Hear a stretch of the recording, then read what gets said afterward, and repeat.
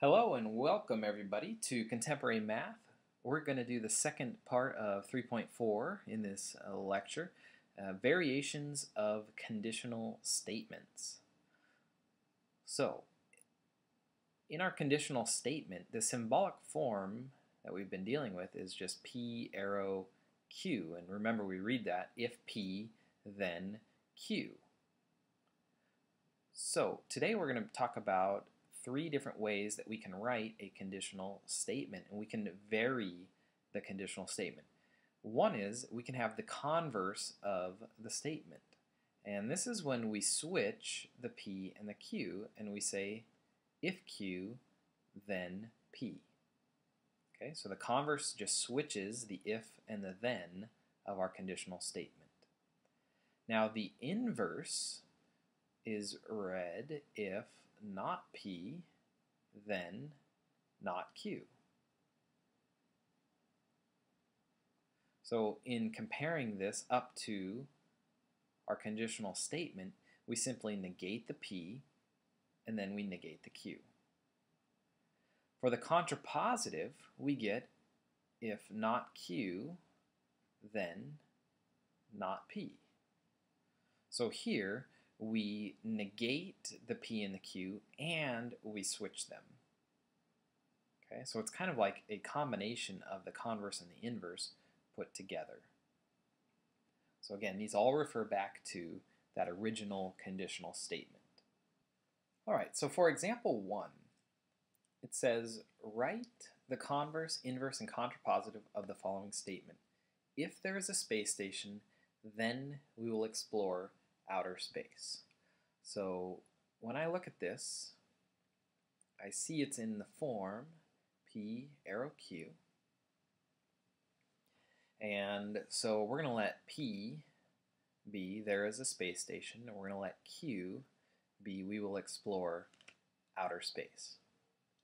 So we already have the conditional statement, and for converse, what we want to do here is we're going to switch the P and the Q of our conditional statement. So thanks to technology, I can do this very easily. I'm just going to take this Q and I'm going to put it first. I'm going to take this P and I'm going to put it second. And then I just need to fill in a little bit. So I'm going to say if we will explore outer space, then there is a space station. So that's what we did. We just switched the P and the Q. For the inverse, this one, all we want to do is negate the P and the Q. So we have negation P, arrow, negation Q.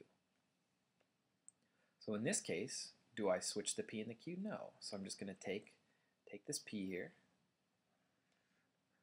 and that's going to go first.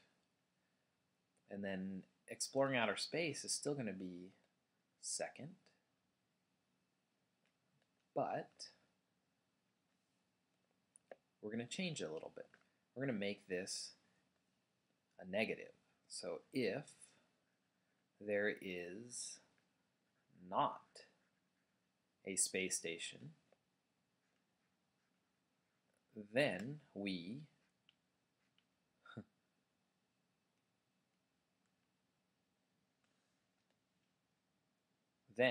will not explore outer space. Okay, so hopefully you can see the negation there, but we left it in the same order. For the contrapositive, this one, we actually end up switching the P and the Q and negating both of them.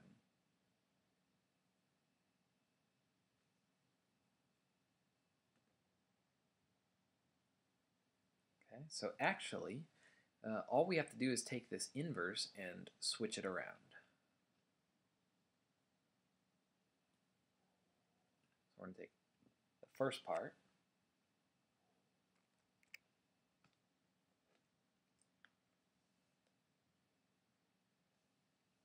Okay, so what we're going to do here is take our Q, and we're going to put that first.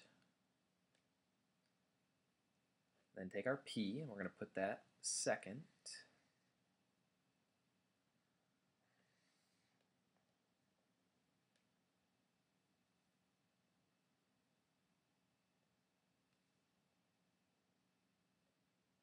And then we are going to negate these. So if we will not explore outer space,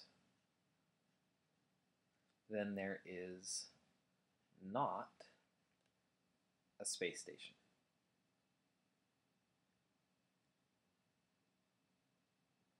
Okay, so for the first one, all we had to do was switch.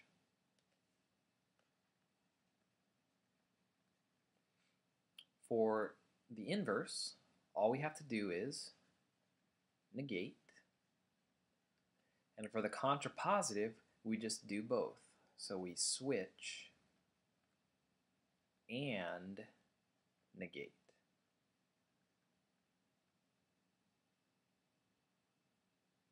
All right. I want you to try example 2 on your own. You're given P is the number is divisible by 3, Q is the number is divisible by 3, and I want you to write out the conditional statement, the converse, the inverse, and the contrapositive of the original conditional statement. And then go ahead and tell which of these are true. So I want you to pause the video, come on back when you're done to check your work. All right, welcome back. Go ahead and check your conditional, converse, inverse, and contrapositive statements.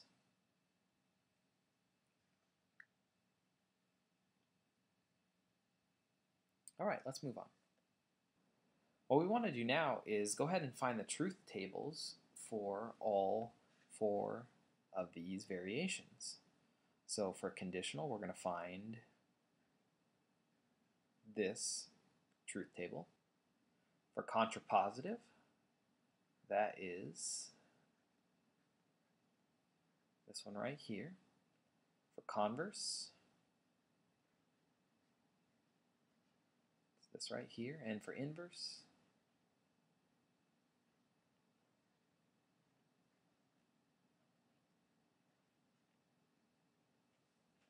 okay. And so since we're only dealing with 2 statements, P and Q, our general cases are going to look like this.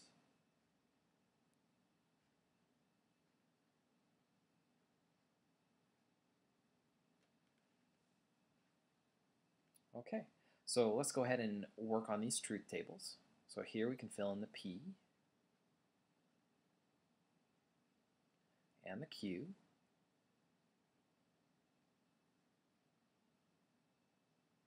And then our final answer here, if true, then true, is true. If true, then false, is false. If false, then true, is true. And if false, then false, that's also true.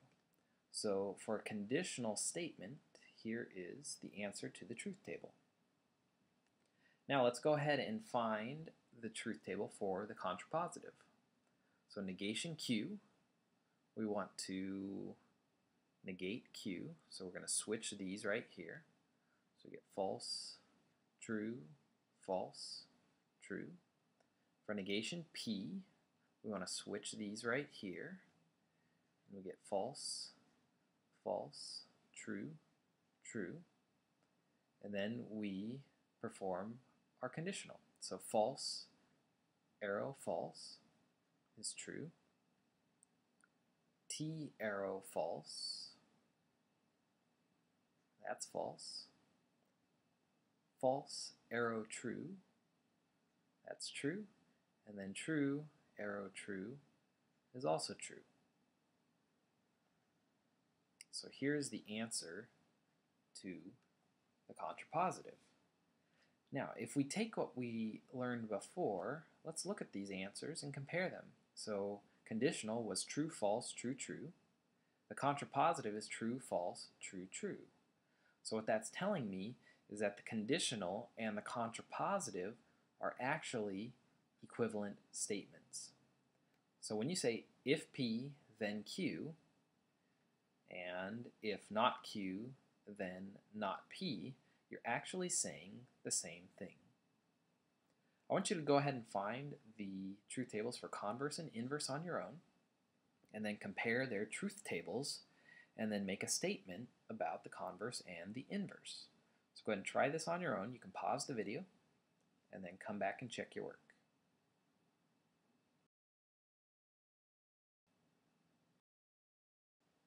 All right, welcome back. Go ahead and check your work on the truth tables here.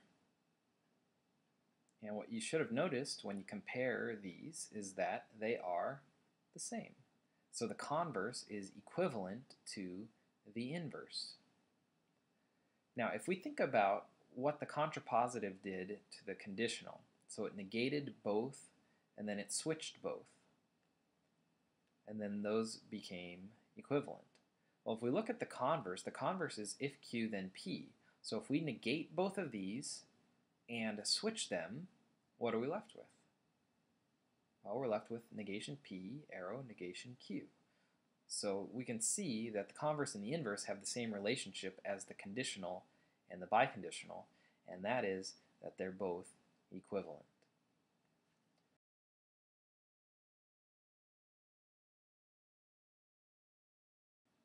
All right, for example 3, now we want to be able to determine which of the statements are equivalent.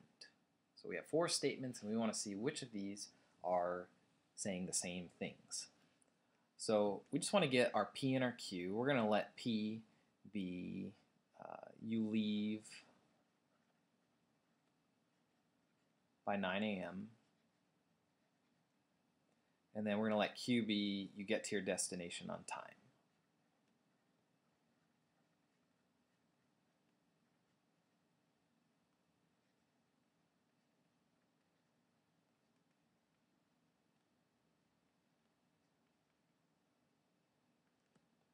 Okay, so what we want to do here is convert all of these statements into symbolic statements. So this one, if you leave by 9 a.m. is a P, then is an arrow, you will get to your destination on time, Q. And we can see that this is the conditional. Now, letter B, it says you do not leave by 9 a.m. or you will get to your destination on time. So you do not leave by 9 a.m. So that's not P. Or you will get to your destination on time, which is Q. Now this one is not a variation of a conditional statement, so we'll just have to deal with that in a bit. For letter C, it says, it is false that. So that means negation parentheses. So you get to your destination on time, which is Q, or you did not leave by 9 a.m. So not P. For letter D, if you do not get to your destination on time, then you did not leave by 9 a.m. So if you did not get to your destination on time is not Q. Then is our arrow. Then you did not leave by 9 a.m. So not P. And this one right here is the contrapositive. Now right away, we know that the conditional and the contrapositive are equivalent. So those two are saying the same things. For these two, what we want to try to do is change these into conditional statements.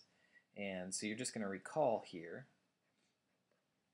from our first part of 3.4 that we can rewrite a conditional statement as negation P or Q. So this is one of the things we learned along with De Morgan's laws. So if we look at letter B, negation P or Q. We can change any or can become an arrow by leaving the second part and negating the first part. Okay, see how that works? So you negate the first part, arrow and or, leave the second part. So, since I know these are equivalent, we know that B is also equivalent to this. Now in our letter C, we have it is false that, so the negation on the outside, we're going to apply that to everything on the inside, so it becomes negation Q. We're going to flip the or to an and then the negation of negation P is just going to be P. Now we don't have any rules for changing an and statement into a type of conditional, and so this one is not going to be equivalent, but letters A, B, and D are. All right, I want you to go ahead and try A, B, and C for example 4 on your own, and then you can check your work. So go ahead and pause that video and try it on your own.